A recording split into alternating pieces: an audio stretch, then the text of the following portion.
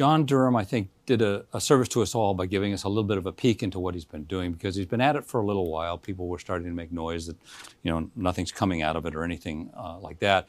So he chose a fairly innocuous court filing about a conflict of interest issue, but which nobody really cares about, to embed a message about what he's uncovered so far, and it was startling, indicating that he's looking closely at a possible conspiracy involving the Hillary Clinton campaign, her law firm, a tech media person that had associations with the campaign, to bring information to the FBI under false pretenses, try to get the FBI to invest resources and investigate the Trump campaign under false pretenses.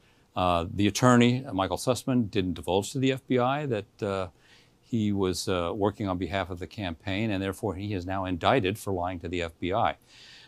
His attorneys have argued that it's not material because he was bringing information that was material, but you can't go to the FBI and try to trick them into conducting an investigation and devoting a whole bunch of resources to an effort that, without letting the FBI know all the facts behind that. So the implications are important. We possibly have a conspiracy to defraud. I anticipate John Durham will issue more subpoenas and indictments. He's working, as I mentioned in my article, he's climbing a ladder that he's perched against a wall, rung by rung. He's locking down testimony, he's getting cooperation from individuals, and he's building a case.